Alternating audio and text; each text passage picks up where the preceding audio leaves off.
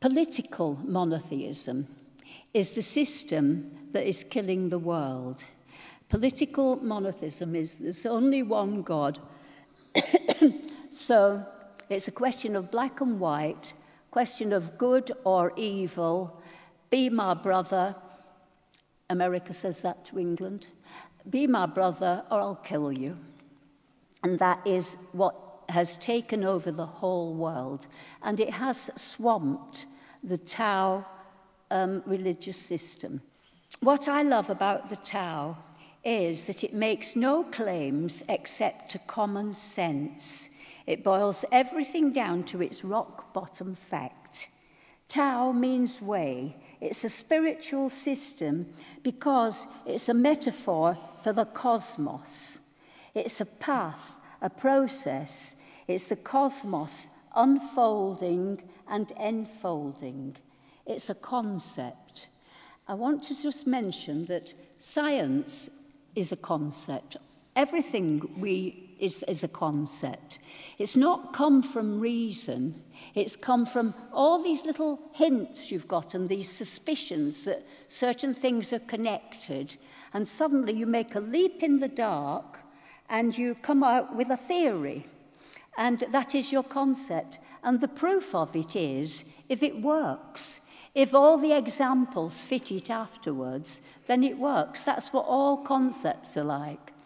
The Tao have got an idea called nothing doing.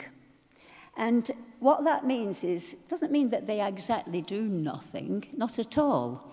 It means that they let life come to them. They're not ambitious, rushing all around trying to get advantage over people, you know, climb up in their career of bureaucrats or anything. And so they wait for circumstances and things to come to them. And of course, they do go out reading poetry, they do go doing what I do, go to art galleries, you do that, but you're not pushing it.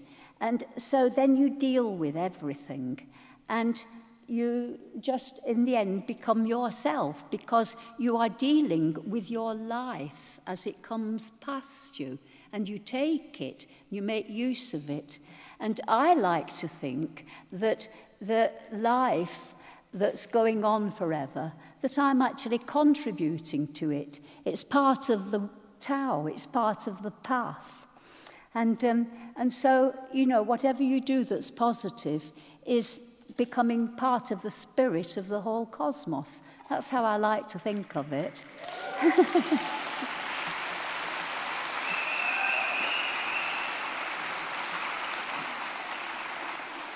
The Tao tells us that we've got the cosmos and that we're part of it and part of the flow. And also we know about consciousness that nothing happens. It's what we're conscious of. This is our world. And how is that? And I just think the agent language linking those two things is really exciting. Nothing exists until it's named. Until something's named, you don't know what it is. This is why language is so important. We don't know it till it gets a name. Certainly you can't study anything until it's got a name. Think of Aristotle in the school of Plato, naming things like that's a robin, it's a bird, and we'll call this one a robin, and that one, because it's got a red breast. In the country in England, they call it a ruddock, a robin, and the little brown hedge sparrow, they call a dunnock, because it's dark brown. So you have to give names to things. Even if it's a bird, you have to say what they are.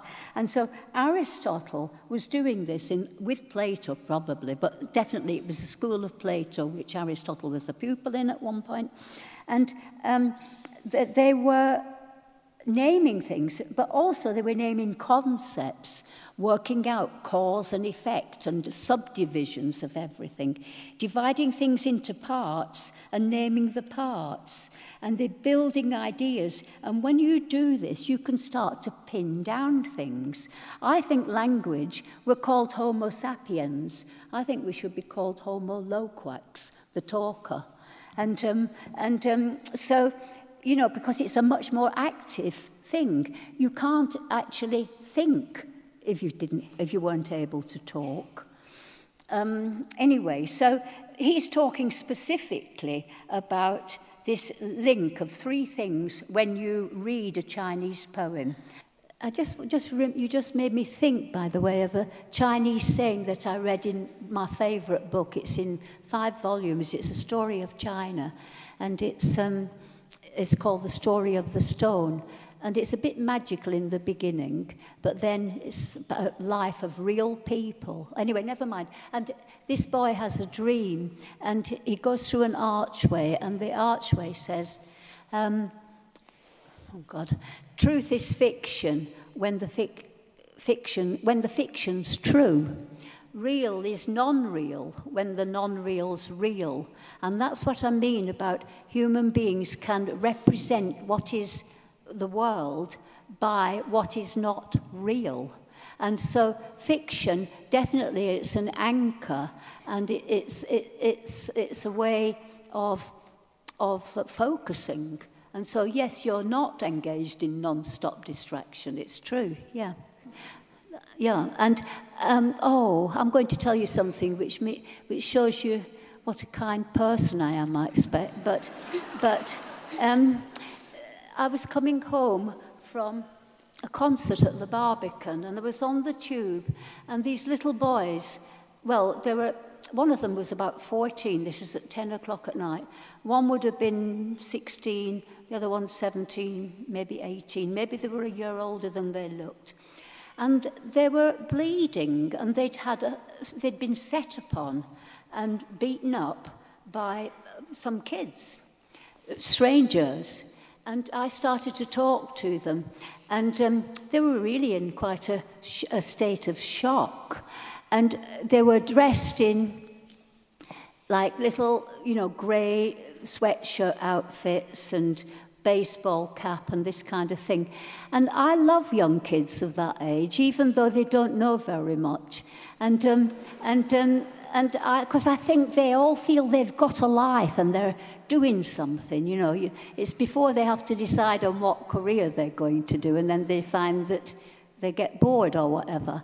But at that age, they're really intense about doing things, and I really like them. And I started talking to them, and I said to them,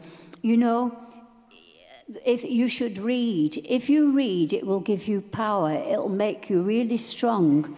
And when you get older, you'll have, something to hold on to. You'll know who you are. You'll know what you're doing. It'll give you all this power. And so try to read. And then I had to get off the train because I was at my station, and they were still there. And the little one was sitting next to me, and I said, "Be sure you tell them to read." And he said, "What book?" And and I just said, "Oh, anything." But that is the answer. You've got to start to read. I said, "Oh, darling, I don't have time to talk to you." But anyway, yeah. Anyway, so, but it's anything. You must start.